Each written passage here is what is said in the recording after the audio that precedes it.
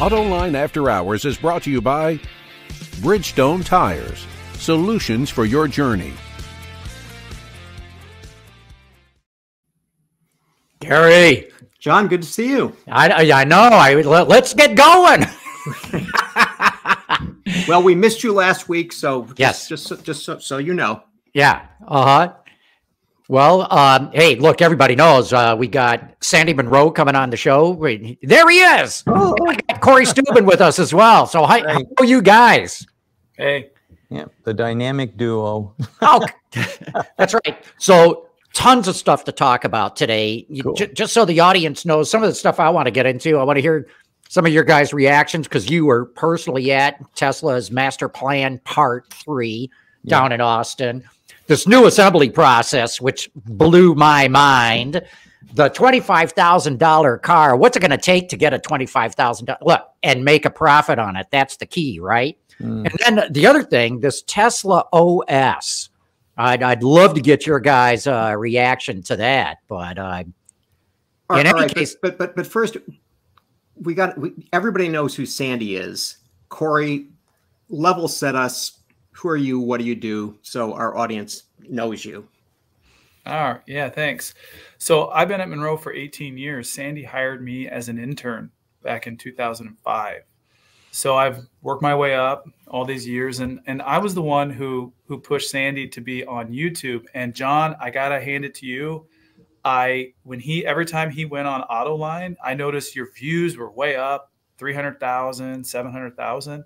And I said, Sandy, we need to bottle that up and kind of keep a little bit of that for ourselves. So I was there for the first 100 videos for Sandy on YouTube, but I'm the president of Munro & Associates right now. So I've been helping Sandy grow the company over the last 2.5, 3 years, and we're doing pretty well. So I'm glad to be on. I also have a long history in automotive benchmarking. I've supported Fiat Chrysler automobiles for the better part of a decade for the development of a lot of their platforms. So I have a deep understanding of automotive design and manufacturing. And Sandy, you of course are just a YouTube star. That's basically just.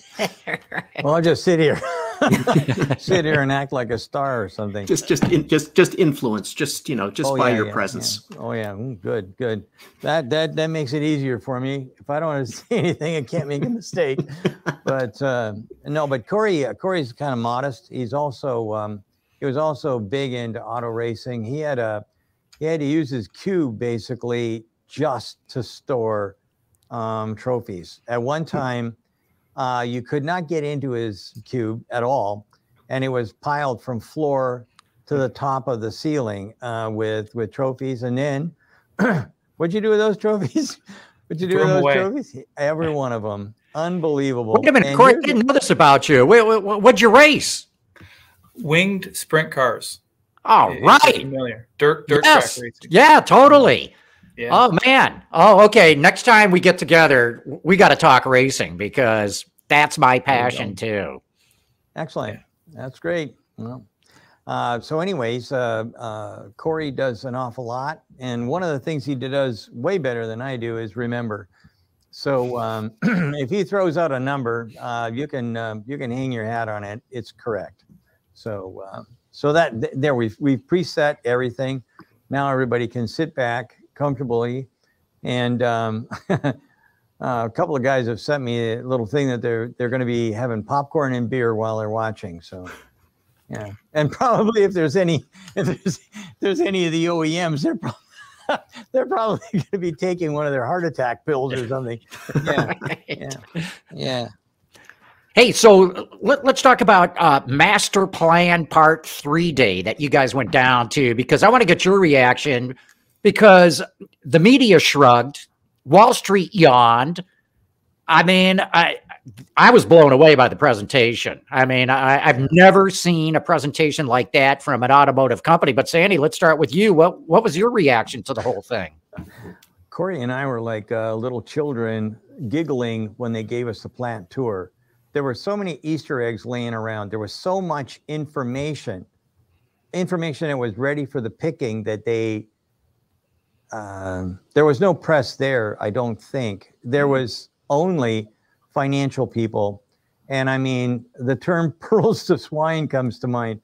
These guys had no clue what they were looking at, none whatsoever. And like I said, if you would have been Cory or I, or maybe you know, hundreds or thousands of other engineers, you were on the verge of peeing your pants. It was phenomenal, phenomenal what we got a chance to look at.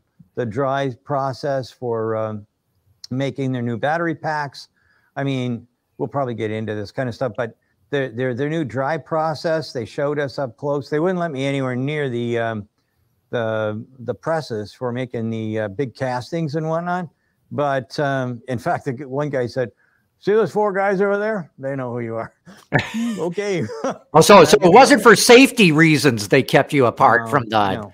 They didn't want you guys to see too much up close. They exposed us to a lot of stuff. I thought it was brilliant. It's without a question of a doubt the most open, honest I've ever seen, and it was a wide aisle tour. But I mean, it was stunningly populated with everything that if you were an engineer you'd want to have a look at. Yeah. Yeah, Cory, what was your reaction? And some of your key takeaways? Yeah, so like Sandy mentioned, we interfaced with a lot of traditional investors. So there were people from Fidelity there, people from family funds. So they have a very weak technical background. So Sandy and I actually spent a lot of time explaining to the people on the tour what they were seeing. It was like we were the tour guides for some of the institutional investors. And this one woman, Erin Riley, she followed Sandy around like a little puppy the whole time and was just blown away that people knew him. You know, Sandy was being, you know, inundated by people who knew him, Tesla employees and whatnot. But there was one instance where they stopped our tour and I noticed that they were doing some testing on an inverter, and the form factor of the inverter didn't match any inverter that we've ever benchmarked, and we benchmarked every Tesla. So I go, Sandy, look. And we had hard hats on and vests. We weren't supposed to cross the aisle. I just walked across the aisle. I'm like, I don't care. What are they going to do? Kick me out? And I'm looking in this glass test cell. They were doing shear testing on the MOSFETs on how they were mounted, but a completely different form factor, different thermal cooling strategy. And what I think we were seeing was a new inverter for the next gen powertrain, which they never showed in the presentation. So Sandy had his notebook open and I was writing in his notebook what I was seeing because my eyes are better. Sorry, Sandy. And old age will do that to you. Just ask the other 3 guys or 2 guys. We were feverishly taking notes and documenting what we saw, and everyone else was just standing there like little lemmings ready to walk along to the next presentation. So the next thing they presented to us was their current generation drive units. So the guy standing there with the microphone, and here you'll see our Model 3 and Model Y gearboxes. And Sandy and I aren't even paying attention. We're just looking at what we just saw. So you had to have a really trained eye to kind of pick up some of the new stuff. And like Sandy said, when we were in the casting section, I was counting the number of people there offloading each casting. So we were doing in-depth benchmarking of the number of people. What were the people doing? This person's doing a quality check. This person's doing, because we want to understand the savings that they're getting from this gigacasting process. It was the first time we saw them in production. So we're doing math, counting people, while everybody else is kind of, wide eyes looking around. So it was pretty eye-opening. Yeah. So Sandy, let me ask you this. Okay, we've all been in lots of factories. Okay, and you said that as you're walking around the Austin plant, that you're seeing things that are entirely different. Okay, so give us a flavor of what would be standard operating procedure in any of the plants that we could, that are within the vicinity of where we're all at in our respective places, and what you saw down there. Well, let's start off with something that you might find interesting. A lot of guys might find interesting. What I found out was how quickly they could cast the front and rear castings. I already knew that walking in. What was the cycle time? That's what I was going to get to. 43 seconds per 40, cycle. wow. That's what, sorry. That's incorrect. The assembly line is at 42 seconds. The assembly line is 42 seconds. People hit 60 seconds and they, break out the champagne. Right. These guys are at 42 seconds. So I did that with 3 consecutive cars heading down the line. And then I found out that the cycle time, so we all know that the castings are made in less than a second, right? So they close the press, turn it on. A second later, the casting's inside. It takes 32 to 34 seconds for it to cool it down to the point where you can open it and get it the heck out. And so I was, I've seen lots of videos and whatnot on this, but I've never seen the casting itself. This was my first time looking at it, and it's got all kinds of wonderful things. So there's a thing called peanuts. You use them for capturing, to make sure that everything's flowed properly, the peanuts fill up, and then you know that this casting is probably going to be in good shape. And then it goes up to the top, and there's a thing that looks like a little waffle or something. And in essence, what it is it's a radiator, kind of. So the metal goes up there, it hardens because it's going in and hardening, right? Because that part of the die is cool, and then it goes down and it acts like its own shutoff. So that totally blew me away, that they were showing us. I mean, it was wide open for everybody. So then I started looking at die casting in general, and I found out, well, I kind of already knew that most people are right around, I don't know, maybe 6 or 8% scrap, but the scrap can be ground up and you can do it again in most cases. Then I started doing some in-depth kinds of stuff, and I found out that in Europe, where BMW does die casting and whatnot, they think that world class is about 4%. And then through nameless sources, I found out that Tesla is running 2% scrap. Now, they may be they may be the scrap that they actually throw away, but the 2% is what they'll live with. 2% scrap. So think of stamping factories. How much do you throw away there? Oh, we recycle that. We sell that scrap iron to somebody else, or this or that. It's scrap. It's awful, and you can't do much with most of it. And if you want to do something with it, you gotta scrub that Pillsbury off the stamping component. So for me, the biggest thing that I wanted to see was the die casting and whatnot.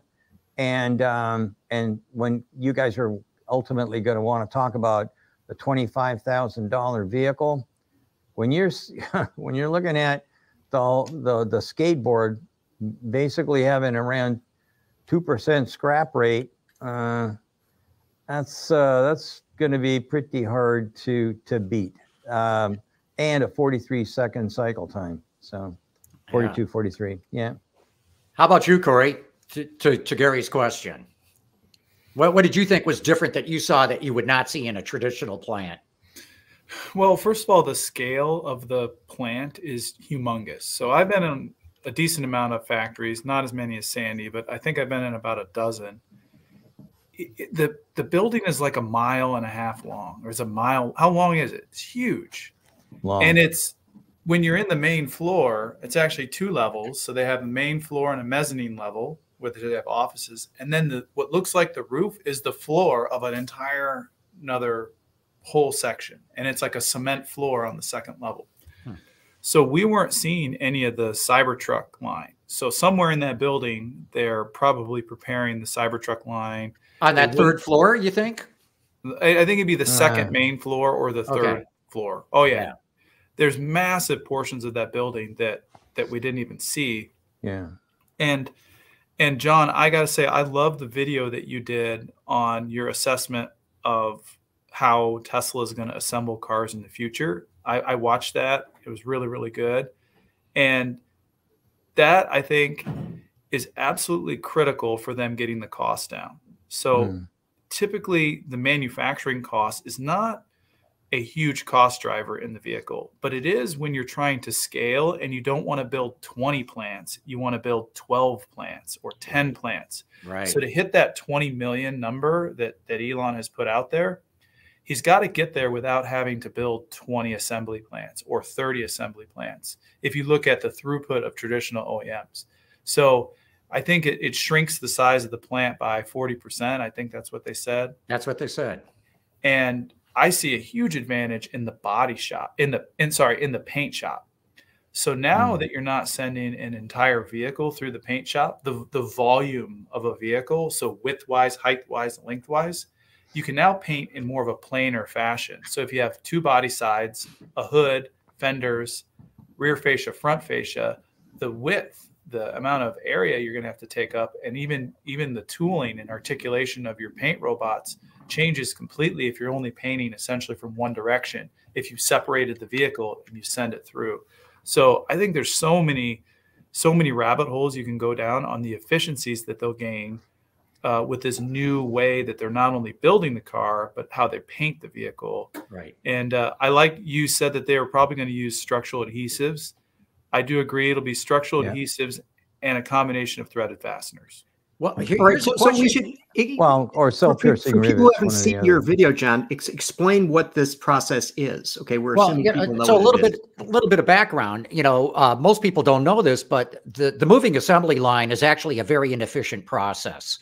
And the reason, just to use simple numbers, which I used in my video, if your cycle time is 60 seconds, which is typical for a legacy plant, that means every worker has essentially 60 seconds for their station to get their tasks done. And they walk along the car as it goes down the line. Then they have to walk back to the head of their assembly station, pick up parts, and start again. Well, they typically have, it varies by station, but rule of thumb, 40 seconds to do their task, and then 20 seconds to walk back, pick up parts, and start it over again. That 20 seconds is wasted time. It's not value added. Yeah. And the way that you make up for that inefficiency is you just have more stations and more people on the line, which just adds cost. So by getting rid of the moving assembly line and essentially designing the car to be assembled as modules that all come together at once at the very end, lets you have, it opens up the modules to being assembled with automation. It allows workers to get around things, not having to lean over, climb in and out of the car and things like that. So, I think that the savings overall are going to be even greater than what I talked about in my video.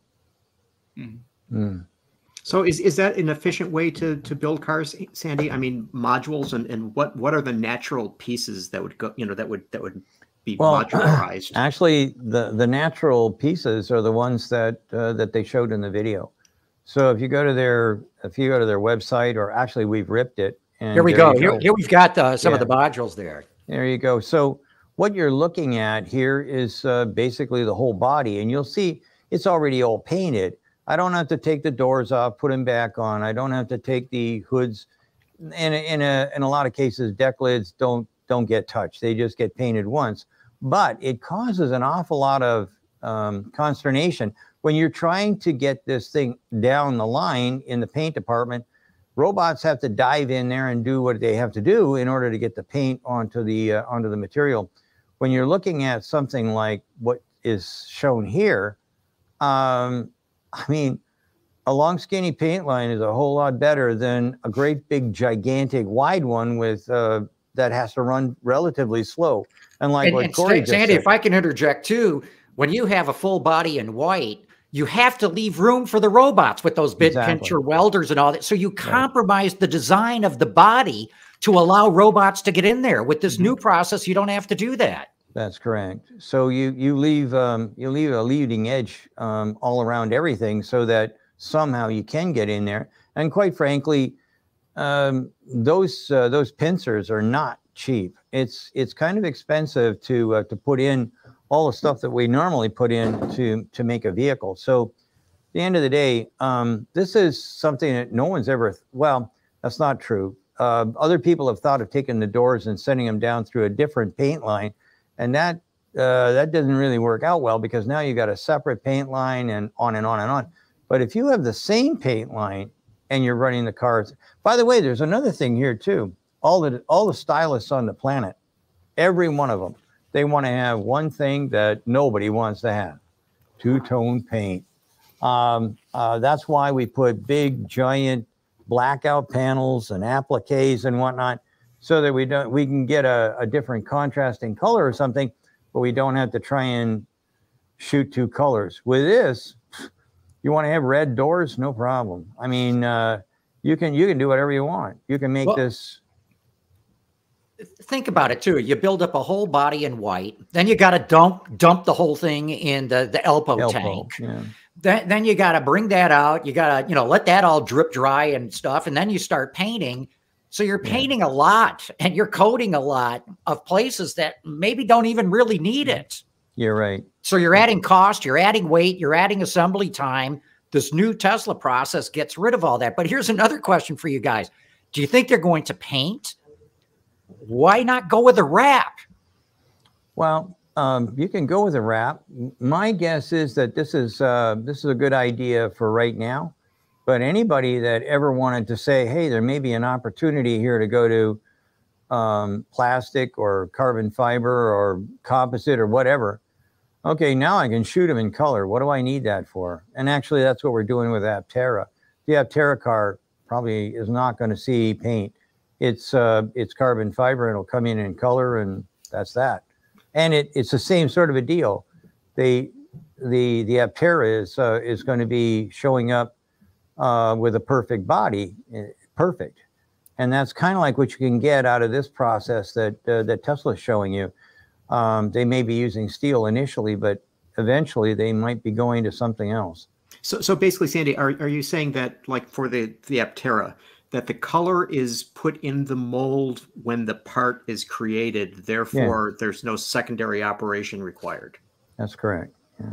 Well, even with this new Tesla process, as you guys know, in a typical assembly plant, the paint shop is the most expensive part of the plan. They're typically $300 million or more. Minimum. They're very energy intensive. And, so mega savings, by simplifying it. Just think about the pollution control. Are you kidding? That is the absolute biggest cost associated with pollution in any factory, is the paint shop. How do you get rid of all the crap that, nobody wants to have a paint shop in their city ever. And you're always crawling with people who want to inspect to make sure you're not cheating. This all goes away. With what they're talking. Well, let me rephrase that. It all goes away with Aptera, but it's still going to be something that they're going to be doing with Tesla, but it's not going to be as arduous, because I don't have spray guns shooting all over the damn place. If you watch a paint line, you'll see that you have to clear the jets on the spray guns before the robot's allowed to. I'm sending it into the air. So if I'm underneath the car or whatever, all these things happen, and quite frankly, every one of those extra little bursts that you have to have, that causes more pollution, and in essence, it just throws paint down into the there's a suction that brings it down. All that stuff has to be taken away and tossed. When you're looking at smaller pieces that are painted on both sides by simple robot mechanism, it's going to cost less, and it's going to be it'll require a whole lot less maintenance. Yeah, I see it as being 100% better all the way around. Yeah. So John, in Tesla's presentation, they essentially said that they're going to get these cost reductions on their next gen vehicle through three places. I think one was through these improvements in manufacturing. So how the car's built, how it's assembled. Another big chunk was, I believe, powertrain and battery. And that's where Munro has a real strength, is our understanding of what those things cost. So Sandy doesn't know this, but I have a whole costed bill of material from a Model Y broken down into 60 line items. And I'm not going to give away our costs on this for free, but just going to say, there goes the sales. yeah, but 43% of the cost of a Tesla Model Y is the powertrain, battery pack, the cooling pack, the gearboxes, so that's front and rear motor. That's for an all-wheel drive version in the battery. And what percent was that again? To really pull a lot of cost out, they essentially have to slash that 43% of the cost in half. Now, they stated that the cost of their drive unit is going to be about $1,000. Right. The vehicle most likely will be rear-wheel drive. So that'll end up being about a quarter of the cost if you factor in you're saving about half the cost on one unit, and then it's only going to be in the rear. So huge savings there. And then from a battery perspective, the vehicle must be smaller, and it'll probably end up being 40 to 50 kilowatt hours and lithium iron phosphate. So based on just rough napkin math, that's about $10,000 to $12,000 off the manufacturing cost of the vehicle. And the fact that they insource all these components mean they're already not paying a supplier the supplier markup. So think of all the suppliers out there, Continental, Bosch, Magna. They exist. They have huge staffs that sell. They have overhead. They have buildings. Those organizations exist off of the profit margin they're making off of selling all their components. If they eliminate that profit margin that they're paying external partners, that's even more savings. So Sandy, what are your thoughts on where will they have to cut costs? Well, one of the things that they've done to cut costs is they've gone from wound motors to hairpin motors. And what I thought was brilliant, absolutely brilliant, they didn't talk about it, but they showed it. And I about peed I couldn't believe it. I'm getting all excited. And the guy next to me, he was a financial guy of some sort, because we eventually got a seat. They said, oh, maybe you might like to have a coffee or something before the team comes back on stage. And so they all buggered off. And when they came back on stage, I mean, I'm all excited. I just saw what I was hoping to see. And that drops the price significantly because it's fully automatable. General Motors invented that, give them kudos for that. But they invented the hairpin motor, and it is a breeze to automate. It's fabulously easy to automate those. I don't have a Pavesi machine is a wonder to watch, but they're expensive. They're the things that usually people buy from windings. This is just absolutely amazing. Now, what do you get out of that? Well, you get a boost, somewhere between 20 and 30% better power out of that thing. And it costs less, at least 15+% less, because I can fully automate it. It's a great idea. So I'm thinking that there's one good example, but then if we look at the batteries, holy mackerel.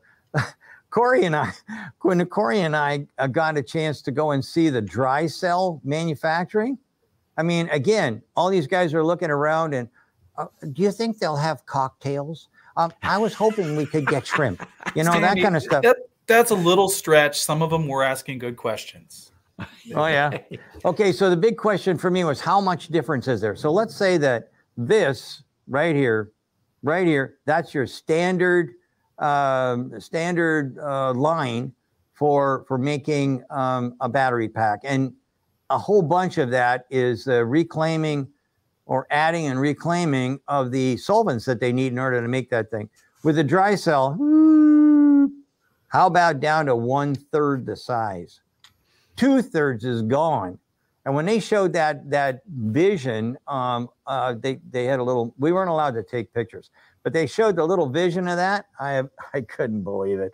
This is, I mean, oh, Sandy, you don't understand prismatic, blah, blah, blah. Okay, give me a prismatic on that one. I mean, or not prismatic, but pouch cells. Yeah. So are they going to be able to solve, I mean, they're having a problem with that battery. Are they going to be able to solve it and scale it? Well, so while we were there, they did mention, somebody asked a question, are you using a dry process on the anode and the cathode? And their answer was both. So I believe they're the one that's on the copper. I forget. I think it's the anode. That they've gotten the dry process down, but the cathode, from based on what they said both on that. So I feel like they've struggled to scale the second half of it. But clearly there was a ton of production happening while we were there. They were creating these rolls called mother rolls that were 1.5 kilometers long, and they were 16 batteries in width that they cut eight times to create 16 rolls, or no, they cut 15 times to create 16 rolls. Right. And then the slit ones ended up being what goes into the battery pack. So each cell, sorry, not the pack. So they were producing, but also on the line, we noticed that there was 2170 packs being installed into Model Ys in Texas. So not all of the packs being installed were the structural packs that we have at Munro that we've torn down. Yeah. So the 4680s. Yeah. So we did not see 4680 packs being installed in final assembly. Do you remember seeing that, Sandy? I pointed that out. No. Yeah, I saw the 2170s. So at the end of the day, they said that they were running 2170s, or they had 2170s going into the packs. The 4680s, they had two styles, the old style and the new dry cell style. And what they talked about was the new dry cell style. And for that, they said that they were looking at a giant amount of material savings because they didn't have to reclaim solvents and on and on. At the end of the day, when you look at everything in aggregate, the $25,000 vehicle seems to be well within their reach. I have no idea what everybody else is going to do, but I do know that they're going to be in really good shape here real soon. And the biggest news to me personally, was the switch to 48 volts for the rest of the EV, electrical architecture. Hey, let's get into that, but we got to take a quick commercial break. We got to give a good thanks out to our sponsor here, Bridgestone. But let's come back to that, Cory. We'll pick it up right after this. How do Bridgestone tires stop shorter on what roads? It's their HydroTrack technology. But you don't have to know how the science works, just where the brake is. What really matters is their Bridgestone. All right, we're back. And yeah, let's talk 48 volt, because the voltage in cars hasn't changed since like the mid 1950s. Yeah, and I mentioned it's always this. been 12 volts. Yeah. It's always been right. No. 2 6-volts combined, or you had a 12 volt. So. No, to look it up, Sandy, it was 6 volts up through the early 1950s. Oh, okay, all right. I'll take your word for it. I think Ford was the first one to go across the line 12 volts in sometime in the early 50s. Well, there you go. I have learned something. But go ahead. You might be older than me anyway. So the wattage demands. Gary and I are much younger. Yeah, that's right. The wattage demands of modern vehicles is so much higher. It's incredible. Yeah. Vehicles are larger. So I was driving to work today. I drive a Yukon XL. It's huge. And I see this tiny car. I thought it was a Geo Metro. I'm like, oh, what is that? And it was a Dodge Caravan from like the late 80s, early 90s. And it was so small. I'm like, what is this, a little clown car? So our vehicles are larger. The electrical demands are so much higher. If you look at electric power steering, electric e-boost, you have electric park brake. These are high energy, high wattage demand systems. It only makes sense to switch to 48 volts. The savings that you can get on the wiring is astronomical. And I was having dinner with a couple engineers on Tuesday, and I mentioned this, and all of them were like, oh yeah, everyone's known that 48 volts is the right voltage, but, and these people worked at traditional OEMs. And they're like, yeah, but no one could ever commit. And I said, well, Tesla's doing it. And they're like, well, it's the right decision. So even traditional OEM engineers know that this is the right decision, but the shock that it's going to send to the supply base, because let's say you're a seat supplier and you make seats, your motors and all your adjustments are all 12 volts. Well, Tesla makes their own seats, so they've eliminated that.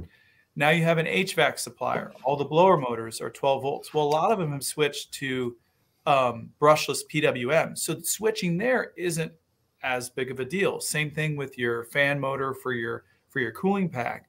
Those are brushless. So they already have converters in there. So some of the higher draw systems they're primed for switching. It's the little stuff that doesn't matter. Your door lock mechanisms, your trunk latch, that's where it's going to be more expensive. It's not the high draw things. So Tesla's really committing if they're going to switch all their lighting. And now that lighting is already LED, you already have conversion there. So cars are ready. They're ready for 48 volts. They're finally just pulling the Band-Aid off. Yeah. Well, here's the other thing. they made the announcement, of course, that whatever they can't buy, they're going to make themselves. Holy doodle.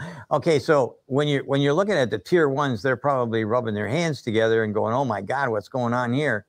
But think about it, like those kinds of components are like they're tier 2, tier 3 kind of components. If Tesla starts making their own 48 volt sensors and whatnot, what are these guys going to do? And guess what? They won't have. There will never be a shortage. Never.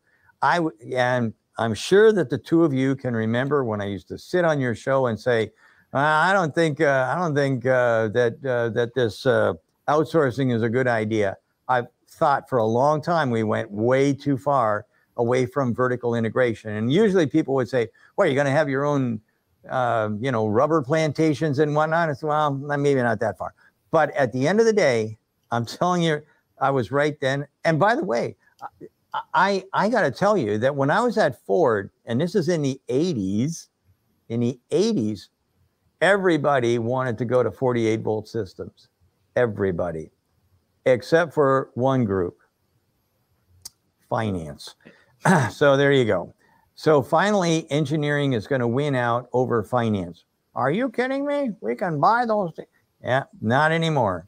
So Tesla has changed that a little bit, and it's going to force everybody else to do it. Right. Why should I have twice as much weight for my componentry, like for the wiring and whatnot, and anything that's low voltage? It's going to be the OEMs who don't switch will just be at a disadvantage, and it's a disadvantage that the customer won't realize. So it'll just end up in either the pricing of the vehicle or lost profit margin for the business. Yeah, and think about it. It's going to take them forever to change anyway. Even if they make the decision right now this afternoon, it's going to take them years to make that change. And imagine if you're at GM and you're just now rolling out your Ultium platform, and then they have the Ultify platform, which is supposed to underpin their architecture for probably a decade or two. And just a few weeks ago, Tesla announced 48 volts. That means you're going to be the whole time that Ultium platform will be in use for the next 10, 20 years. You're going to be obsolete. You're obsoleted already at a disadvantage. Let's put some boundaries around this so we can understand what this disadvantage really means. I mean, so Mercedes has had 48 volt systems. BMW's been using 48 volt systems, but they have a 12 volt system as well, right? Right. So big difference. Okay. Big difference, right. Okay. But so how big is the big difference? What impact does that difference have either on the manufacturer or on the person who owns the vehicle? Yeah. So first of all, those 48 volt systems you mentioned, we're really aware of those. Those are typically for PHEVs or mild hybrids. They would add a 48 volt battery for a belt start generator. And this was real prevalent about 10, 12 years ago. When they added those 48 volt systems, sometimes even higher, sometimes they were 90 volts. Nice. They would then be like, okay, now that we have this other battery in here for the hybrid, let's run the steering rack and they'd run 4 or 5 items off of it to get the savings on those wiring. But to go whole vehicle, that's the big deal. Everything else, that's where you get your savings because there's so much wiring in a vehicle for the low voltage wiring. That's where you're going to attacking 1 or 2 systems. There's small savings, but then also having a 12 volt lead acid battery, it's like having both, the worst of both worlds. Sandy? Yeah, I couldn't agree more. I mean, everything that Cory just said is absolutely 100% true. We've looked and heard about everything that everybody's thinking about doing one of these days, but they didn't. And so, and we talked about the wiring, but actually the connectors are smaller too. Everything about it, it gives you, so I've been telling everybody, you know, oh, we got to have range. We got to have bigger batteries. No, that's not true. What you really need is, number one, aero. Number two, friction. Number three, weight. And number four, which is the absolutely most important, efficiency.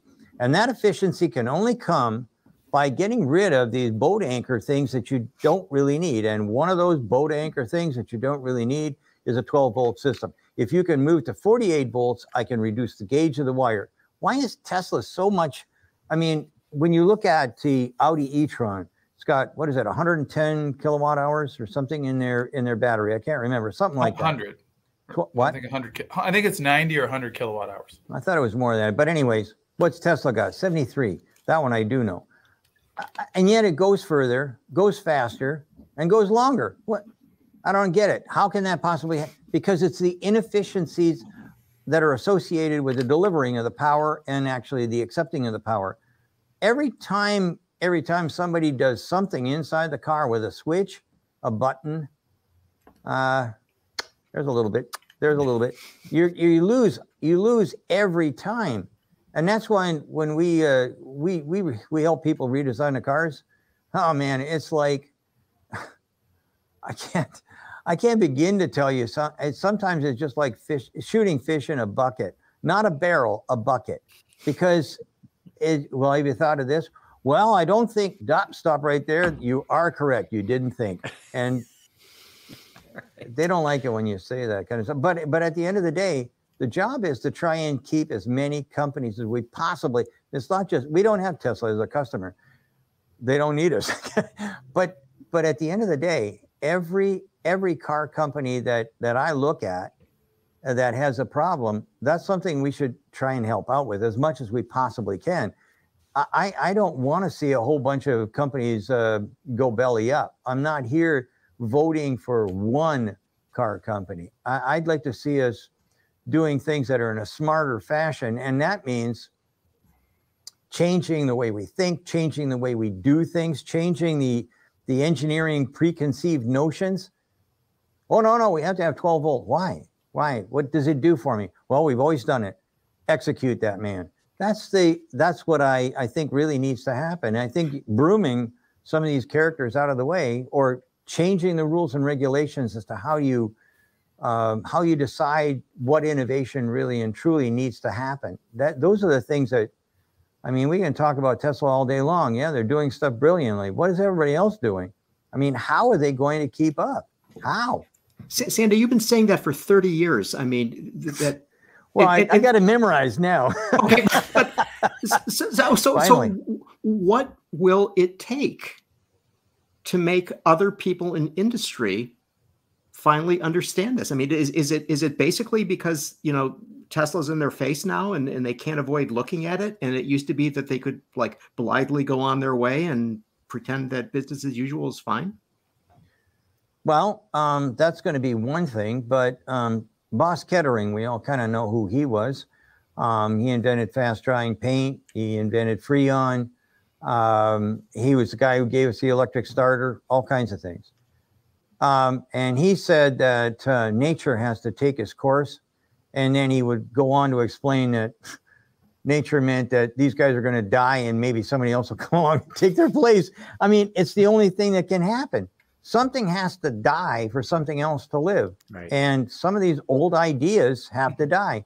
And as a rule, you know, when old Charlie walks away from being the guy in charge of holding back the radical new stuff that these clowns are talking about, when Charlie moves away, guess what? We'll be able to progress. Yeah. And that's the way it is. I don't even think it's going to happen then. You know, one thing that came across to me for, you know, Master Plan Part 3 is how they do so many things concurrently. Design, engineering, manufacturing, designing of the manufacturing equipment. Everybody working real time in one room, reporting to one person. And none of the legacies are set up to be able to do that. The only ones who I think maybe have a chance are Ford and Renault. And I only say that because, you know, they've split off their EV operation. They can start clean sheet. But the other ones will have to go through enormous structural, and I mean corporate structure changes. And they're not set up to do that. I hope they're even talking about it. I haven't heard any of them talk about it. Yeah, and John, one thing I noticed when I was at the Tesla factory is that the culture of the people is different. When I interface with a lot of my friends and classmates who work at traditional OEMs, typically my conversation with them is like, hey, how's it going? And they talk about their career. They talk about their career inside of GM or Ford. Oh, well, you know, I'm applied for a level 8 and my bonus was this. And it's like, you talk to anyone from Tesla and it's never about themselves. It's always about where the company's going, the advancement of their goals and their mission. It's like a different mentality, and it's kind of actually refreshing to hear people from Tesla versus people from traditional OEMs. And you can kind of see that in how they operate, particularly in their presentation. Sandy and I liked one slide where they talked about how they've internalized the development of their software that they use to run their business.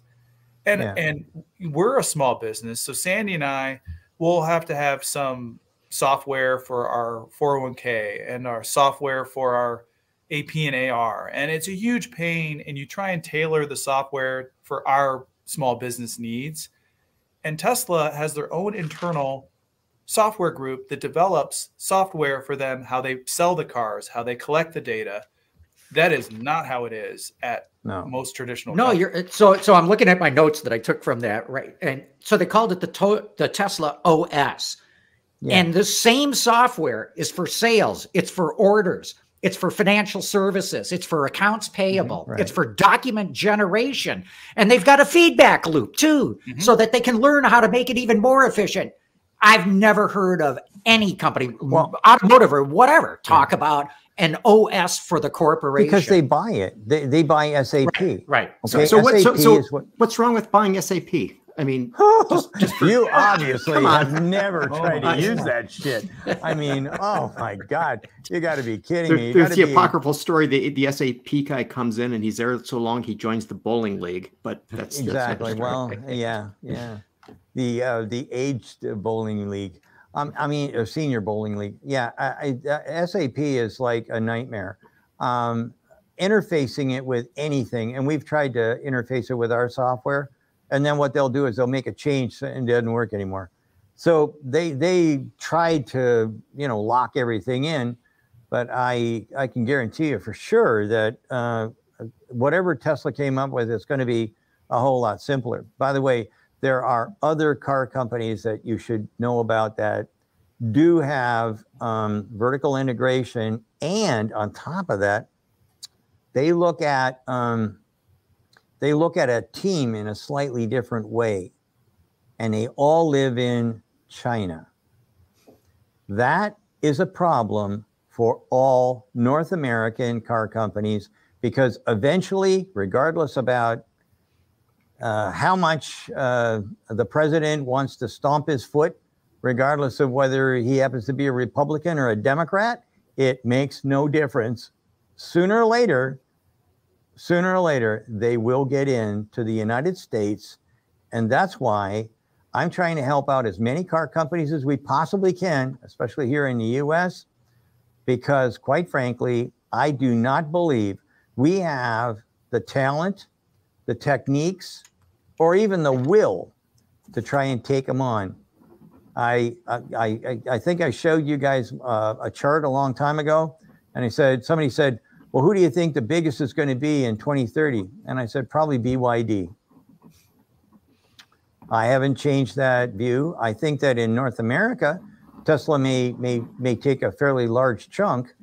It'll be a little less now, thank goodness, that Toyota fired Toyota and put in, I think Sako is his name, Sako-san. Sato, and I met him a long time ago. He probably doesn't remember me, but I remember him. He's a smart guy, and he understands business, and he's also an engineer. So I think that he's going to make a big, big difference, and I believe he's going to spin the Toyota boat around. And then, like where I saw things falling off, like I don't want to get into it, but VW and Toyota both, and then GM, simply because I just don't. Anyhow, let's just go on. Okay, so if those three companies, so Toyota, Volkswagen, General Motors.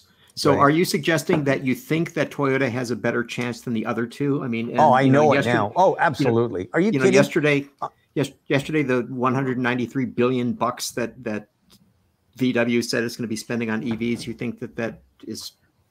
Where are they going to get it? What are they going to sell next? They're going to have to sell Audi for sure. I mean, they got rid of Porsche. They're going to have to go and sell something else. What are they going to sell? And what are they going to sell? Or let me rephrase that.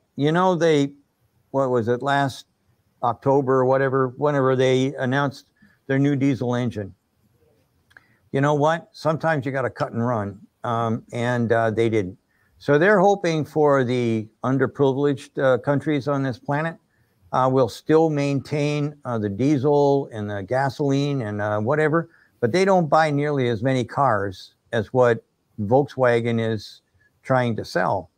Volkswagen, I made a mistake. I predicted they were going to clobber everybody. I figured that the mistake with the Dieselgate and whatnot, that company had spin around and with Dietz at the helm, right to the moon. But I don't see that happening anytime soon. A question for Sandy and Cory. You guys think Toyota's really going to do a restructuring of the company? Oh, yeah. I do. No question about it. If they're committed to a new path, they'll execute very quickly. And we've always been impressed with Toyota vehicles for decades. Yeah. And they're not as far behind as you would think because they have so much expertise in the hybrid realm, particularly with the Prius and all the Prius variants. So when it comes to thermal systems, batteries, traction motors, that's all very scalable. So they're not starting from scratch. They just need to learn to scale up a full vehicle, full BEV, a full purpose-built BEV instead of what they currently have. Yeah. They'll be okay. Yeah, I'm telling you, if you think back, the first Toyota I ever saw had a chain drive. I could not believe my eyes. Guy crawls underneath the car. Look at it, I bought a new car. And he says, it doesn't even have a prop shaft. And I looked up and I saw that and I said, good luck, Chumley. Well, it didn't take long before everybody was buying a Toyota. My dad, I'll never buy a Japanese car. Well, World War II kind of guys, they said things like that. But it wasn't long. It didn't take long before even the guy across the street who was dyed in the wool, I'm only buying a GM product, showed up with his Toyota saying, I love this car. It works really well and blah, blah. Toyota has a way of turning every adversity around. And like I said, I think that they're going to come along. I think Toyota, Honda, most of the Asian car companies are definitely in it to win it, whereas other guys are still arguing. Sandy, what car did you buy yesterday? I didn't buy it. You did, but it was we bought a Kia and Hyundai Ioniq 5. Ioniq, yes.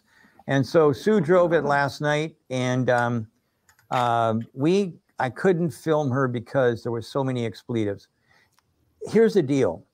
When you put a car into the marketplace, into today's marketplace, and you're going to try and take over some part of the EV market share, and you don't have what everybody's used to, okay? So you go in a Rivian, it's going to work just like the Tesla, and on and on and on. But if you don't have that, if you want to do push button start, push button stop, step on the brake, don't do this. Oh, this one doesn't have regen, and you're kissing the market goodbye. You have to be basically copying. This isn't a time to say, oh, we're going to set the standard. Don't do it. Don't set the standard because you're going to lose. The Ioniq is going to be a good car. I'm sure we're going to find lots of good things in it. And I'm sure that when I get a chance to drive it, because I've driven more electric cars than what Sue has, I'm sure I'll have a better view of it. But last night I was pooped. I got off the plane. She was driving. I'm not really interested in driving right now. I'll try it out maybe tonight or something. But I'm sure I will have a different opinion. But Sue, look at the buttons. Look at this. Look at this. How do I find that? And it's got buttons, and it's just totally overwhelming. That car needs to have a scrubbing. And when it gets scrubbed down to what, is going to be commonplace in the marketplace, it's going to save them a tremendous amount of money. Because remember, every button costs something. Every button has the potential for failure. Every button is 12 volts. Every button is mechanical, on and on and on. And that kills your efficiency. So every time you push a button, you're kissing away some of it. In fact, I gave a bunch of speeches when I was at this High Point University. And I started talking about edge computing. And one of the guys put up his hand. He says, "What's edge computing?" So I explained, you try and get everything as close as you can because you don't want to lose any time whatsoever. And the guy says, "Wow, this stuff all runs at the speed of electricity. That's faster than the speed of light." And everybody, oh, well, guess what? Everything adds up. Sooner or later, it adds up. So the more you can get to edge computing, the more opportunity you've got for efficiency. And like I said, weight, aero, friction, efficiency. Efficiency. That's what you want to shoot for. It's easy. Not only is it cheap, it actually reduces the cost of the product. It makes things go faster. Everything there, it's going to be hard to, every stylist wants a different look. So aero is kind of tough. Weight. If I want to get rid of weight, increase efficiency. And if I want to get rid of friction, well, there's a lot of ways that you can do that, but one of them is to make the product more efficient, more effective. And we all know how to do it.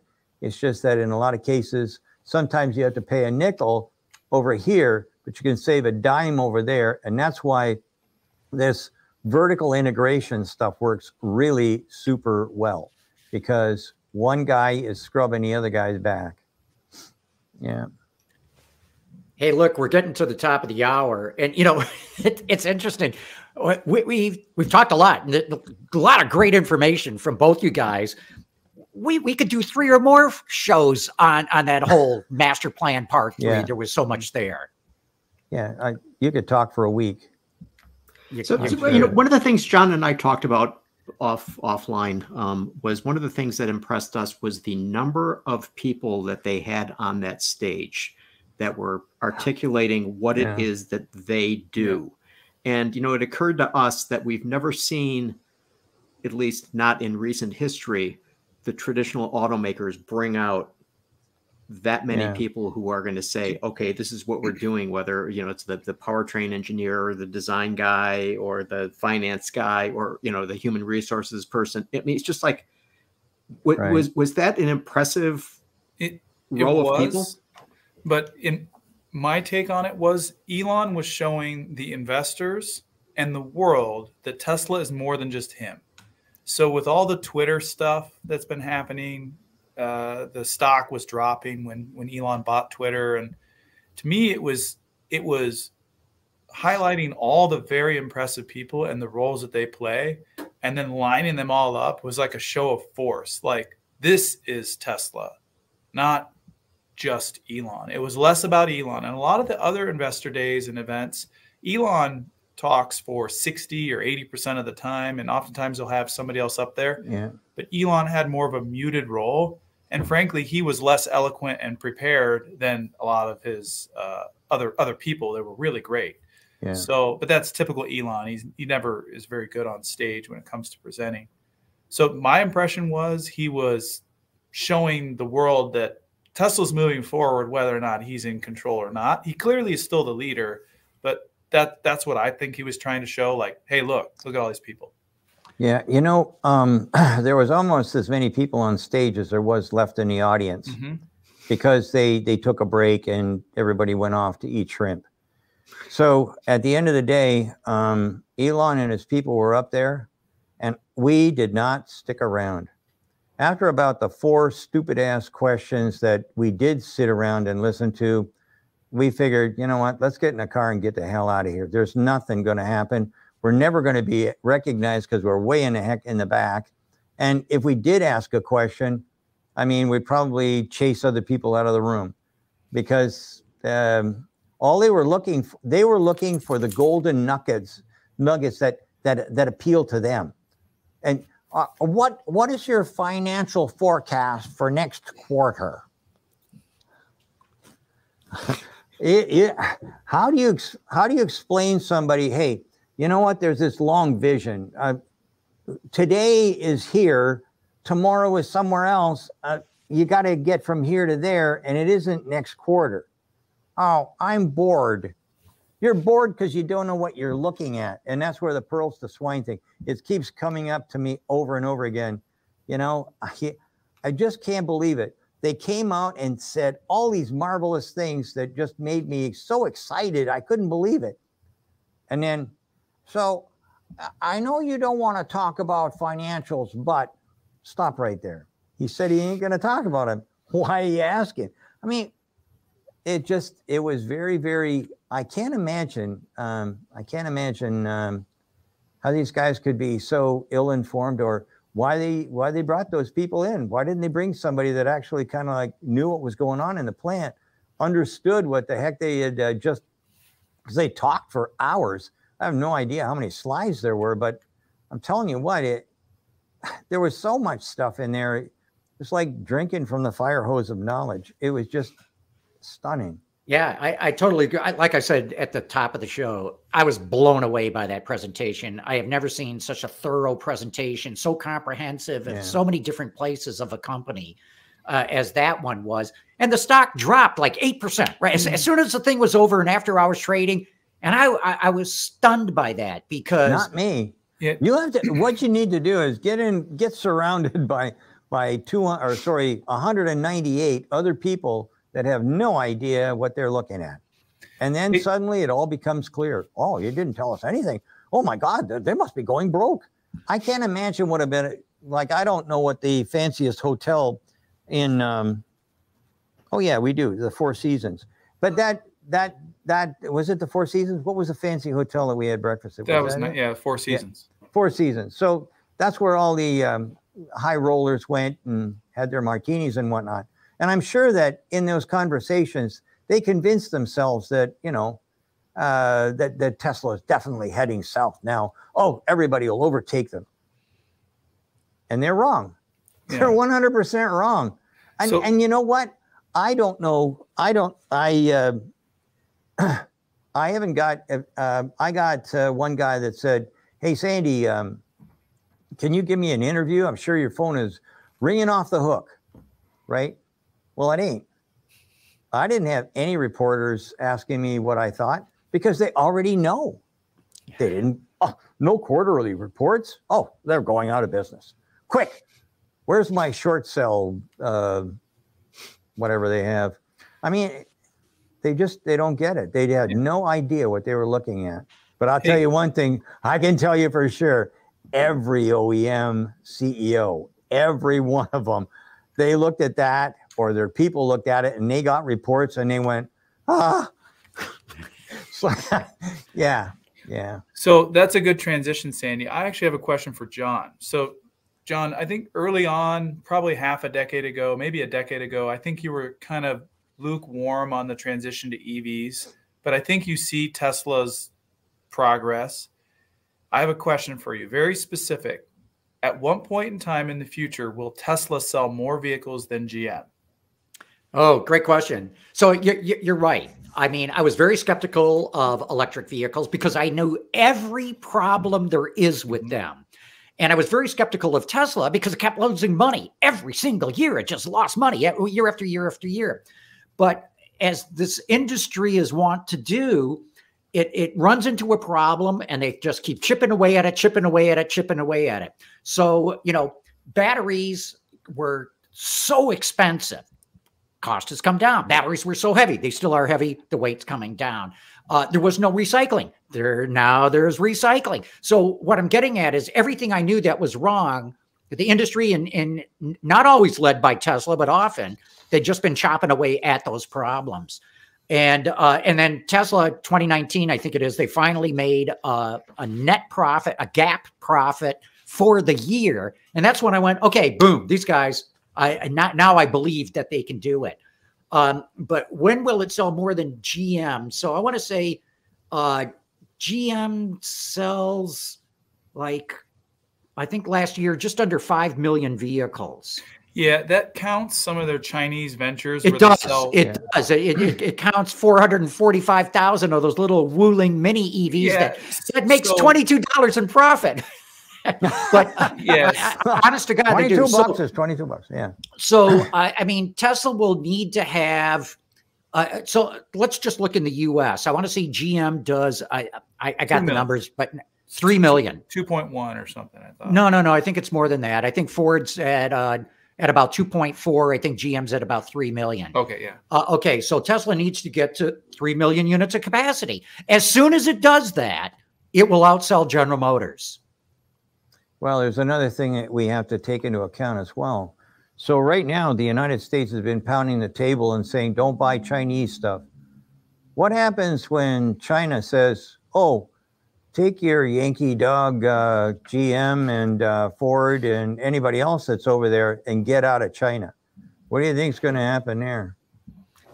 Well, look, it was interesting because that was a question to, is it Tom Hsu at Tesla, the guy who's looked like he's emerging as the COO of the company.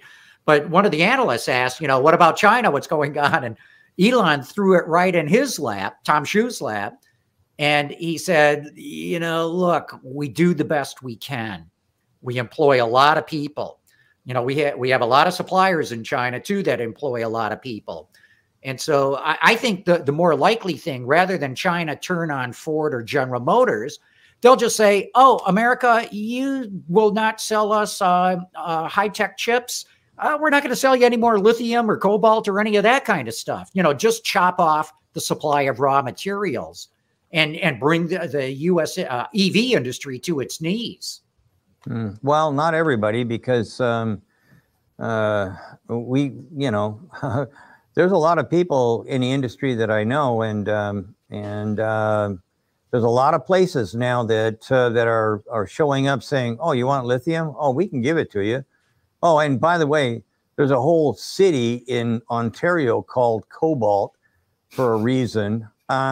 We have gigantic deserts full of lithium or anything else that you want, for that matter. I think it's going to be an argument between alleged environmentalists and progress. And I think that progress will win and the environmentalists will lose. So I think that raw materials may be the sort of the Malachies right now, but at the end of the day, I believe that the big stick is going to be, you can't sell cars in China. That will be the big stick. And that will be disastrous to Volkswagen, especially Volkswagen and General Motors. So Cory, when do you think that Tesla will outsell General Motors? I think 2029. Oh. So here's a question. I said 2028. And there's Cory saying 2029. So Cory, Sandy, what's the output at Fremont? How many can they make there? And what's the output going to be at Austin? And what's the output going to be in Mexico? So Sandy, Sandy already predicted 750,000 out of Fremont? Austin, Cybertruck and Model Y, because that's what they're going to build there. Okay, 750 there. And then the one in Mexico, the plant's going to be twice as big, but require 60% the floor space. So if you're twice as big, that's 1.5 million. And if you're 60% the floor space, then that's 2.25 million of the little cars. Right. So and then Fremont's what, 700 and something? Yeah, it's low. Yeah, well, I don't know if they've ever hit 700,000, but so last year Tesla made 1.4 million vehicles. Right. Around the world. And most of that's China. What I'm focusing on is I think there's a chance that Tesla will outsell General Motors in North America before the decade's over. Yeah, and I'm talking total volume, not just EVs. Right. Well, we're looking at total volume. Yes, you're right. And I like I said, 2028 is the number that I've been hanging my hat on. I moved it from 2030. Cory's at 2029 because he knows I'm old and I can't add. No, this is when they'll pass General Motors. Yeah, this exactly. Is not 50%. You said well, the 50%. Yeah, 50% is what I think is going to be the market share, but I don't think General Motors are going to be able to keep up because there's going to be other people that are coming in, and they're going to eat away at GM's. It doesn't matter. 1 year ain't going to make it. It doesn't matter. It's going to be somewhere around 2028, 2029, 2030. Who cares which exact date it is? I'm just telling you that the folks at GM have got to move. Like we were talking just a few minutes ago, we had a management meeting, and GM is doing a lot to try and figure out how they can get rid of the excess that they've got in overhead. I'm not going to just point at engineering or something, but overhead. And in their to their benefit, or in listening to what Cory had to say, sounds like they've got a good idea. They say, "Oh, we're not going to lay anybody off," and then they lay a whole bunch of people off, and then they do evaluations, and there's more people gone. Then they offer a buyout. So if you're a low performer, now you're staring at a buyout offer. I think you'll have a decent amount of people taking it. So Gary, what's your thought on GM offering buyouts to 99% of salaried workers? Well, I think that they may be shooting themselves in the foot from the standpoint of there are undoubtedly some good people that they're going to be losing because the people are going to say, you know what, they obviously don't value me that much. Therefore, I'll take the buyout and I'll go find somebody that does value me. Right. Yeah. And, Sandy, as you're well aware of, things like profound knowledge, well, that takes time to develop. Right. And, at the end of the day, propulsion systems notwithstanding, there are still elements of a vehicle that need to be right in order for someone to want to buy it and to provide value and efficiency and so on. I think that they may be just, and maybe this is just an HR move that basically they say, well, you know what, we got to send this letter to all the people because if we target people, it may be lawsuit city. So, well, here's the thing. When we were talking today, we're probably going to need more people. And I said, it's like cancer. I mean, when you carve out cancer, you got to take some of the flesh that is still good with it. And some of that's going to be hitting the marketplace. And that's probably where we're going to be able to pick up a few folks. A slightly different point of view from my side.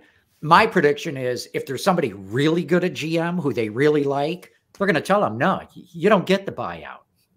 And they'll make it very clear to them, we want you to stay. And to Gary's point, you have to make it blanket. Otherwise, there's sexism, there's ageism, there's, whatever kind of bigotry that the company could be accused of. Performance reviews and blah, blah, blah. Believe me, my bet is GM's going to keep the good people and not let them go. Well, there's another option, depending on where you are. Cory was talking about grade 8s and whatnot.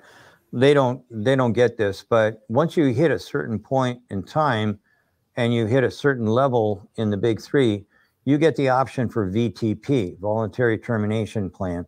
And that's what I took when I left. And that VTP comes as a result of you either having a total disagreement with the direction of the company, or you hate your boss or something like that. These things happen, and that's how occasionally you'll see somebody saying, oh yeah, I'm going to be all done by the end of the month.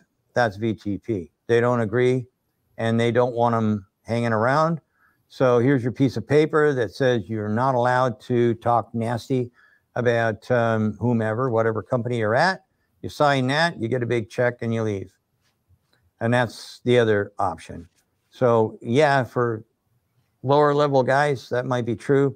But as you move up in the ranks, there are a lot of options to get out of a company. Well, when you look at what they're getting rid of, it's middle management, upper levels of middle management. That's what they're trying to clear out. Right. Yeah. And it also excluded people who've been hired in the last 5 years. So if they've done any strategic hiring in the past 5 years, none of those people were included in this. So yeah. Okay, but these people are going to be watching the show and they're going to hear you guys basically saying that Tesla's going to eat their lunch. Therefore, they're looking at their careers going, maybe we got to go somewhere else. Well, here's the thing. They could be thinking that, but most of the time what they're going to be thinking is those guys don't know what they're talking about anyway, and they already tuned out. So there you are.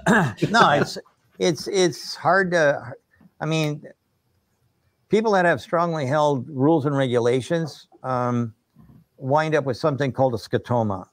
It's a block that your eyes are working, but they can't really see. Your ears are listening, but they aren't really. And this scotoma thing is rampant among people who really and truly can't see the future. And there's a tremendous number of them. I mean, especially in the auto world, there's a lot of guys. In fact, I had an argument with somebody on the airplane, not an argument, but a short discussion. Yeah, you know, those things are going to, you know, disappear. Really? I don't think so. But no, everybody loves a big V8 and on and on and on. Okay, fine. Yeah. I'm not going to argue. You know, my dad told me that never argue with a fool. People can't tell who's who. So you just kind of like move on. And I think that really and truly, there are people right now that have got that scotoma and they probably turned off already. They don't even want to hear the name to it. Wait a minute. Don't we have a president that doesn't use the name Tesla or Elon Musk? He finally said it. He finally said it. What? Yeah, when he had to announce the deal with charging network. Supercharger. Oh, yeah. Oh, that's right. Oh, geez. Okay, I take it all back. It's Mary Barra who I think has never mentioned Tesla, the word. Oh, well, I don't think you can find one instance of her uttering the word Tesla. Well, you'll have to have her on, John. You'll have to have her, ask her to give her comments on what she saw in the or what. Okay, I'll contact them. I don't have a lot of faith that I'll get her. Other people at GM, yes, but you know, Mary is so hard to get. I'm sure they'll just basically say we don't talk about competitors and just leave it at that. Yeah. That sounds very PC. Yeah. So Cory, going back to what you asked before, I just looked it up. GM sold 2.9 million vehicles in North America last year. Ford sold 2.3 million. So wow. Yeah. I didn't realize they were that close together. Yeah. And Stellantis sold 1.8 million. But the funny thing is, Stellantis made way more profit than GM or Ford did. Yeah, they're just a reason. A smaller organization here. Yeah, I mean, the group here in Auburn Hills is just, I think it's like a third the size. A shadow. Yeah. If you go to GM or Ford, they're just massive organizations. Well, the other thing too is Mark Stewart, who runs Stellantis North America, claims their break-even point is 30% capacity utilization, which blew my mind. You know, the industry rule of thumb is you hit 80% capacity and everything above that is pure profit. He's claiming their break even is under 30%. Is that possible, Sandy? No. Let me rephrase that. No, I have no idea. I have never heard of it. I did the studies at Ford Motor Company when I was still in finance staff. And variable break even is what we were looking for. How do we make a plant so it's variable break even point? And there's a lot that goes on inside of a facility that tells me, I mean, you look at your legacy costs, the legacy costs alone would kick that 30%. I don't know. You know what? What's that old adage? Figures don't lie, but liars can figure or something. No, figures don't lie, but liars can. Yeah, anyway. Something like that. But anyway, at the end of the day, that's a very, very, very low number. And I don't know I don't know what that includes or how they look. All you can do is look at the profit that they reported. Well, and it is but here's the thing. I good. mean, we don't know hardly anybody left in engineering. We definitely don't know anybody. I wouldn't say that, Sandy. Let me rephrase that. Okay. A lot of the people that we knew aren't there anymore. A lot of the executives that we knew are not there anymore. Somebody may have taken their place, but no, here's what's going on. The guys in Auburn Hills are down to 2 platforms, Stella Large and Stella Frame. Everything else has gone to France and Italy. Yeah. So when you do that, when you get rid of that much overhead, I mean, overhead costs when it comes to profit. And if that's gone, if that's walked away, if it's not coming back, yeah, you can run a company, but at 30%, no. I've never heard that kind of a number. I can't imagine how to get to it, really. Well, look, I broke down the numbers. I looked at this all, right? So Chrysler North America, or Stellantis North America has an operating margin almost equal to Tesla. 16.4%, or that's right. That's exactly right. To 16.8 for Tesla. Right. Exactly right. Yeah. So I don't know if they're going to be able to maintain that, because now they got to go through the transition to electric, right? They don't even have one electric on the road. And, that's going to jumble up what so right now they're sitting pretty. If they can maintain that, God bless them, but it's going to be real tough. So somehow it seems that muscle cars, Jeeps, and light-duty pickup trucks are not probably going to be internal combustion-powered vehicles. All are not going to be prosperous for the future for that company. Well, they can ride it to the end. They can ride it to the end, but this is what I was going to ask you guys too about Volkswagen and its $25,000 car. I mean, anybody can do $25,000 car. You can buy a Bolt today for $26,000, and that's even before the $7,500 rebate kicks in. But are they making money? Anyone can sell a vehicle for $25,000. I've got a lot of confidence Tesla will make decent margins on a $25,000 car. I have zero confidence that VW will. I can guarantee you that. Go ahead, Cory.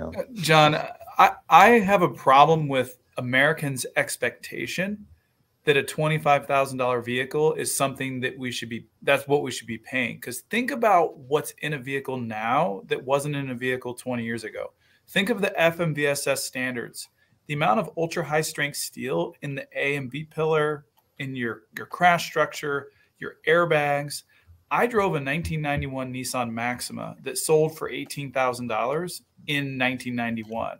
Based on inflation alone, $18,000 in 1991 is like $31,000 in today's dollars. And that Nissan Maxima had no anti-lock brakes, no ultra high strength steel, no airbags. Yep. It had a V6 engine with a manual transmission. I loved it. But they were making a ton of money on that. Nissan was selling it at 17 or 18,000 back in 1991. Now, if you look at the major cost drivers in an electric vehicle, like I talked about early, 43% of the cost is the battery and powertrain. That amount of money is almost double the bill of material cost of a car built in the early 90s. So the American consumer saying, where's my $25,000 car? It really should be, where's my $34,000 car? If you want to equate it back to expectations in the 90s and 2000s. I'm big on the macroeconomics of affordability. Right. And $25,000 is a super high bar to achieve or low threshold for people to get under.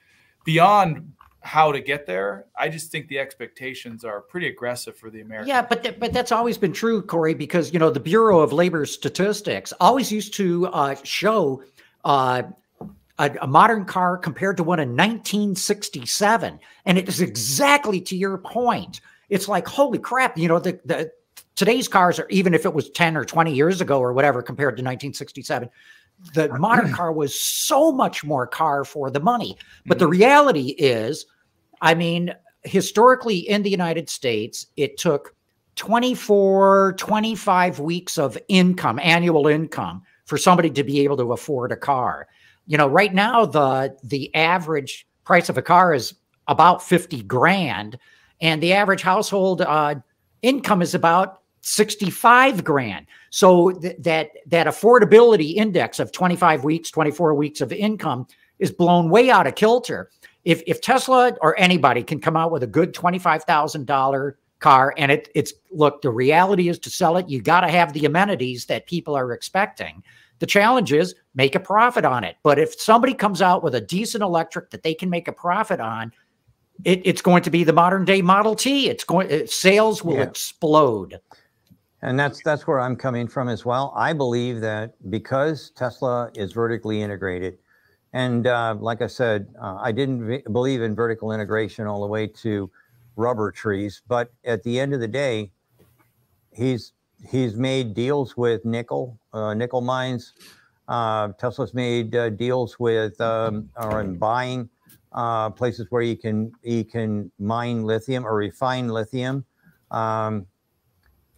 If you can control most of the costs, sooner or later you are going to be able to produce something that nobody else can even just dream of. Yeah. So and to 25,000, do I think that they'll do that? No, but I know one thing they will do.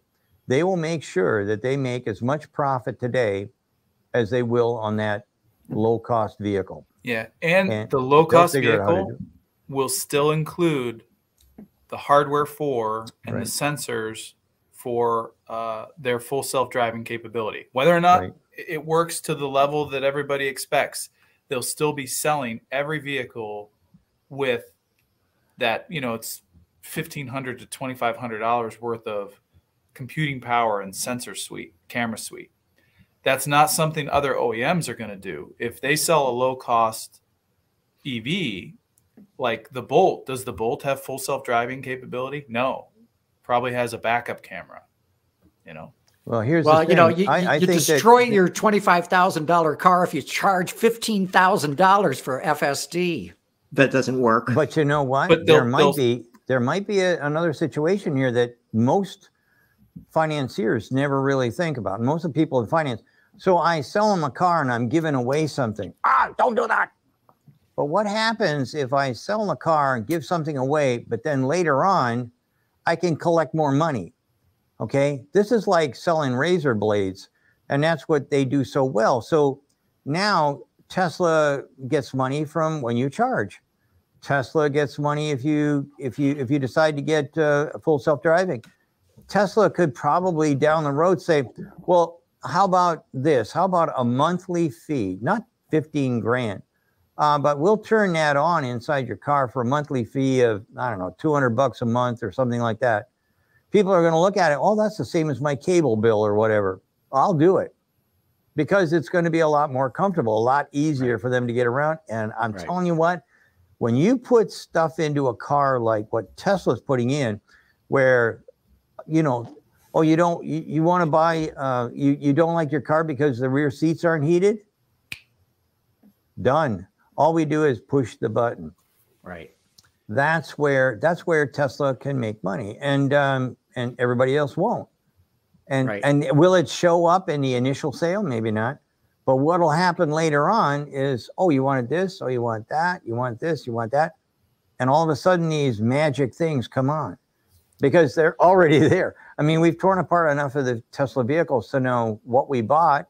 And remember when we tore apart the Model 3 and we tore it up and, hey, look at this, those morons, look at that. They put rear seat heating in. And as soon as Tesla heard that, they turned the rear seat heating on for everybody. Oh, I'm telling you what, these guys are smart. There's a difference between pragmatic and inventive. And they're inventive. Sandy, I did the math on the amount of hardware that Tesla gave away. So the adoption rate for people paying for FSD is below 15%. I think it's 14%. So they've sold 4 million vehicles, and let's say 3.5 million had the hardware. So that's Model 3, Model Y, new S and X. So with that adoption rate about 3 million of those vehicles are driving around with an extra $1,000 worth of hardware that's not being utilized. So 3 million times 1,000 is what? 3 billion? Yeah. $3 billion of hardware that's just driving around the road, not being used to its capability, because it still would need some processing power for your basic safety system. So the $1,000 is actually a very conservative amount of extra computing power for hardware 2.5, 3, and now hardware 4. I think it's wild considering how we've worked with traditional OEMs that'll have 7 wire harnesses for all the trim levels. You know, you have the base model, you have the LT, you have the LS, you have the high country, and they'll have a $27 wire harness and a $23 wire harness and a $21 wire harness for all the different modules, for all the different trim levels. They'll put in so much undue complexity because they don't want to give away $2 extra worth of wiring in the LT versus the LS. But Tesla will give away $1,000 worth of computing power on every vehicle, which then drops the complexity level in the plant down to world-class levels.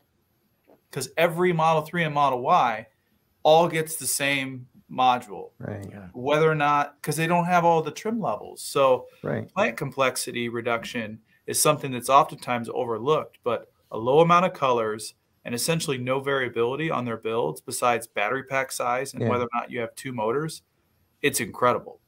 Well, here's the thing. That's the Honda mentality. And and they won. They beat everybody. And when you tore their cars to pieces, oh, here's a connector that doesn't go anywhere. Here's a connector that doesn't go anywhere. They don't care because they just got rid of several guys on the assembly line. They don't have to build as big a plant, on and on and on. I mean, people, I can't begin to tell you how many folks told me I was full of shit on the casting stuff.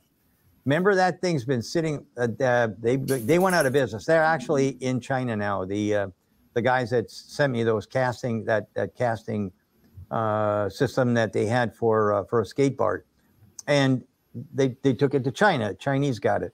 So Sandy, that won't work. That won't work. Now we've got the real numbers. Now, I mean, you take a third of the body shop disappears and half the people. Oh well, we didn't take that in. Well, wait a minute. It's made out of aluminum. Yeah, but the scrap rate is like next to nothing. When you put scrap and everything else into this, and they don't have any, how much does that save you?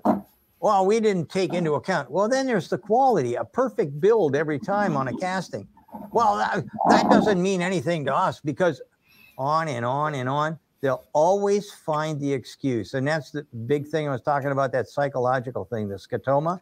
They'll always go and figure out how to block the facts so they can live in whatever the strange world is that they live in. Yeah. Well, look, you know, one of the advantages Tesla has is so few models. And so it can really concentrate on one. And, you know, what you see is they introduce new things like castings when they go to new plants. And so, you know, like the Mexico one, they're going to revolutionize vehicle assembly when they build that plant. And they're going to have a low-cost model in there. The legacies, they got to go with what they got. I mean, you know, if they go out and start building all new plants and the like, you know, they've just obsoleted this the sunk cost that they've got, and they can't do anything with it. Well, and so that's another reasons why the legacies, they don't have a fighting chance with the way that Tesla's doing things. It reminds me of the cell phone industry when the iPhone was launched. I think the big players were Motorola, Nokia, BlackBerry, and BlackBerry. Physical buttons, flip phones. Right. They were dominating the market for the better part of a decade, or even longer. My father had a big Motorola, you know, brick phone. He was a over-the-road mechanic, and he had all sorts of batteries in his truck, and he had that for like a decade. And in a matter of years, the iPhone essentially revolutionized what a cell phone is. And I cannot live without my iPhone 14 Pro. Actually, all of our filming is done on iPhones. Every minute of our 50 million views and like 500 million minutes of watch time was filmed on an iPhone. Yep. Because an 11 Pro, 12 Pro, 13 Pro, 14 Pro, people are like, wow, the colors are so great. Wide color gamut, HDR, great optical image stabilization. This has all been born from an industry that the old cell phone industry was so established, and they got wiped off the planet. I don't think we'll see quite such a dramatic. I'm not saying the OEMs are going to be wiped off the planet, but I think there's going to be casualties. But then there's some people who did exactly what you were saying, John. Didn't Ford Motor Company go and tear down a facility to put in the Lightning? And didn't they add 2 ends to it so they can get to 150, maybe 200,000 out of that plant? I mean, if they want to, they can do it. But where are they going to get the investment funds? Who's going to give them that money now that you've got a couple of banks failing and the SPACs and everything else, they're all dried up and gone? Where are they going to get that funding? Who's going to give that to them in order to make it happen? Well, look, Ford is building that Blue Oval City. It's essentially a brand new Rouge plant down in Tennessee. Right. It's going to be very vertically integrated. And this is why I'm saying, I think maybe Ford and Renault, they're the only ones who have carved out all their EV operations, set them up totally separate. Yeah. All the top execs in this new Ford Model E, with the exception of one of them, Lisa Drake, none of them have automotive experience. They're all out of Silicon Valley. And so that tells me they have a chance of doing it right. Designing, engineering, manufacturing, all in the same room, designing all at the same time, all reporting to one person.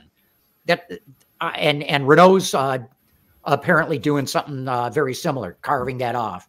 But that's why I think, with this technological disruption, just doing a better job of what you've been doing is not going to get the job done. And this is one of the flaws of the Toyota production system. When you look at Toyota's or Tesla's new manufacturing process, new assembly process, Toyota has been improving a flawed system. Tesla said, we're not going to try to improve a flawed system. We're going to reinvent it completely and take all those inefficiencies out of it.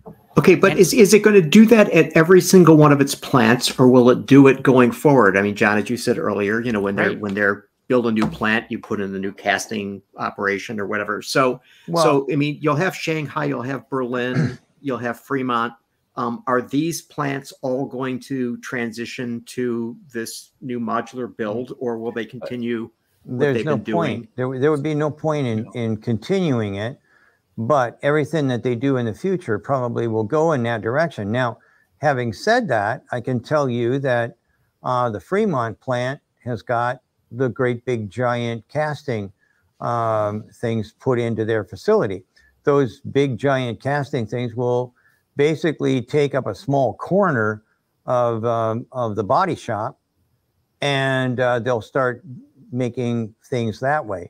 I can tell you for sure because I know the casting guys, and I know all the mold makers and stuff like that that they've let me know that almost everybody on the planet is buying those great big casting machines because they've figured out, hey, this makes dollars and cents, so let's go in that direction.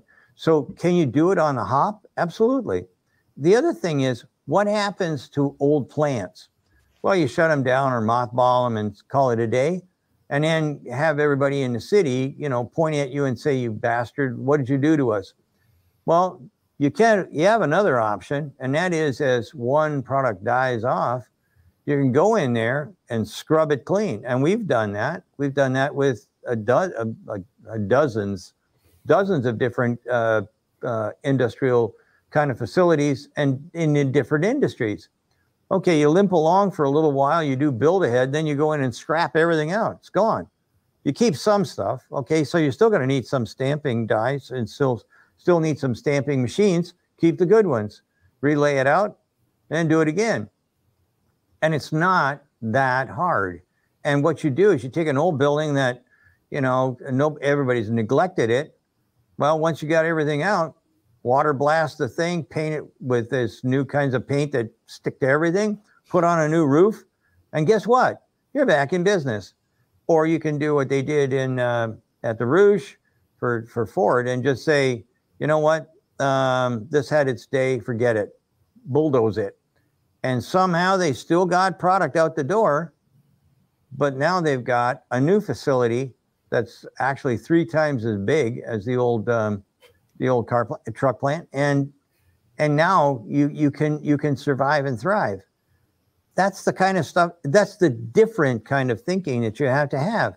And again, we get back to why aren't they thinking or doing that? Well, because there's a bunch of old guys that have a certain view on how things should be done, and that view is old-fashioned. And if it's old-fashioned and you don't do anything new, you wind up dying. So there will be deaths. There is going to be people who are going to disappear. And when they vanish, that might mean there's a plant available that you can refurbish and put another product in. And then you take your old plant and you say, maybe if it's too expensive to refurbish, TTFN, bulldoze it, turn it into, I don't know, a shopping mall or something, and away you go. Do it again. And I think, for instance, what was the biggest tragedy that ever happened during the shutdown or during the bank meltdown? They tore down the GM truck plant. Wow. I could not believe when that Pontiac truck plant was torn to pieces. That was $1.2 billion for that paint shop. All of that facility was just absolutely brilliantly done. It all got scrapped. Why? Because the people in Washington had no clue. Well, we'll just get rid of that. A brand new, absolutely brilliant plant went away that now GM could use to, you know, turn into whatever their next generation product is. At the end of the day, you have to start thinking further ahead than the end of your nose, and that's where it's really going to be tough for most of the OEMs. Yeah. Cory, so getting back to Gary's question, I'd like to get your thoughts too. How do you think Tesla is going to backfill? You know, because even at the Master Plan Part 3 day, they mentioned that they build 3 different Model Ys. The one in Shanghai is different than the one in Berlin is different than the one in Austin. Yep. How do you think they're going to handle getting everything back to where it's all copacetic? So they've actually set a precedent here. So when Sandy interviewed Elon in January of 2021, he asked a question, hey, are you going to put these gigacastings in the Model 3? And his answer was essentially no. So the tooling, the stamping dies, the design of the Model 3 was pretty well established, and they'd been manufacturing it from late 2017, 18, 19, 20, and now it's 2021. So we didn't necessarily, you know, believe that. So we bought a 2021 Tesla Model 3. Yeah. Got it, looked at it, and lo and behold, it was all stampings.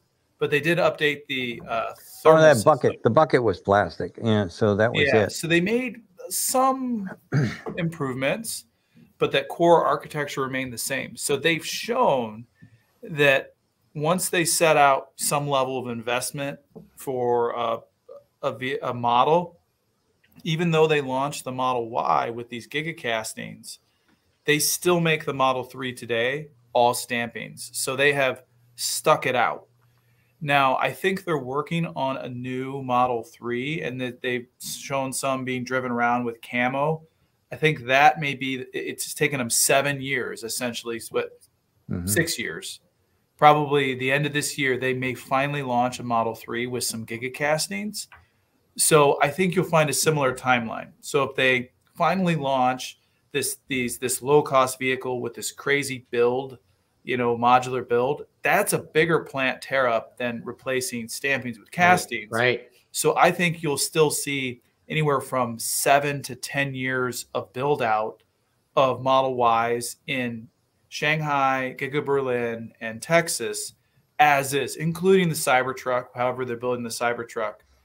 And then it won't be until you have a generational change. You have a new generation of Model Y and potentially a new plant where they'll change what it looks like, or maybe they'll make a 3-row off-road SUV like a Kia EV9 or a Grand Cherokee Explorer size. You may see them with a new plant and a new vehicle go that way before. So I still think there's too much sunk cost and tooling and design and validation for them to make a monumental change quickly. It's not a bad thing. Right. But I just hey, look, they're making money and they're selling the product, so they can keep doing things like they're doing right now. Yeah. Well, they've also seen a drop in the Model 3. The Model Y basically cannibalized a lot of the sales that they would have got out of a Model 3. And so I think that the Model 3 will be something that once it gets into a lower volume, eaten up by what's going on with Model Y, eventually they'll come up with something new or something different. But it's why bother right now? They're dominating the marketplace. They can't build cars fast enough. I think they got like a half an hour of a backlog. That's about it. I mean, they seem to be able to sell anything they can push out the door. Yeah. But I think that they're, like Cory said, there's going to be some new product that'll take the place of the Model 3. Not sure what, but pretty sure that it's going to be something worthwhile. Hey, Sandy, we forgot the most important thing to bring up. Autoline passed 100,000 subscribers. John, what do you got to show us? Yeah. We got the plaque from. Very good. There we are. Yeah, and a very nice personal letter, and I know you guys have gotten it too from the CEO of YouTube. And I like what she said here. She said, if every one of your viewers represented a light year, it would stretch across the Milky Way. Oh, wow. Wow. So you guys with your viewers could, wrap it 3 times. I don't know. I actually don't know what that number would be, but anyway, congratulations to you, John. This is excellent news. I did not know. Yeah. I'm kept in the dark about all these important things. I feel. Thanks for bringing that up, Cory. I really appreciate it. Oh yeah. Hey, look, and once again, you were an inspiration for us even starting our own channel. And I remember talking to you because you were in our building right before the pandemic. And I think I filmed for you a little clip you did of Sandy and the Model Y. Yeah. And after I did that, it's like, well, I can do this. How hard can it be? Just got to edit some videos, whatever. Yeah. And I told you, and I also told David Welch from Bloomberg and David Tracy from Jalopnik, because all 3 of you came in like 2-day period. I said, hey, can you just mention we're starting a channel? And all of you were really kind. He's, yeah, no problem. We'll mention it. And then it took off like a rocket ship. We got like 40,000 subscribers in like 3 weeks, and now he gets recognized in airports. Well, look, you guys deservedly have gotten the giant audience that you have because you're doing something nobody else is doing in the world. I mean, your teardowns, your insights, the programs that you do, the multiple different videos that you put out. Nobody has that content. I mean, no one. Yeah. Thanks. Well, thank you very much. It's very humbling to hear this praise, and quite frankly, John, I've always looked up to you. You are the voice of Detroit, and and everybody knows who you are. I might get recognized by people in an airport or something, but the real people who run the automotive world, everybody knows who John McElroy is. Not so many of them know who Cory and Sandy is. So yeah, and Gary, you're all right too. Yeah. Oh yeah. Oh Gary. Oh yeah. Sorry. Yeah. There we forgot about Gary. Everybody knows Gary Vasilash. Hey guys, we should probably wrap it up here. You've been extraordinarily generous with your time. Really appreciate it. And let's keep doing this, because this was a great conversation. You know, I'm sure the audience appreciated, you know, how much insight, how many facts and all that came out of this. Well, thank you very much for inviting us. It's very kind of you to do that. Thank you. Thanks, John. Thanks, Gary. Okay. Thank you. Thanks, Gary. Guys. Yeah. Thank you. And thank everybody for having tuned in. Autoline After Hours is brought to you by Bridgestone Tires, solutions for your journey. If you like this program and would like to learn more about the automotive industry, check out our website at autoline.tv or look for us on YouTube on the Autoline channel.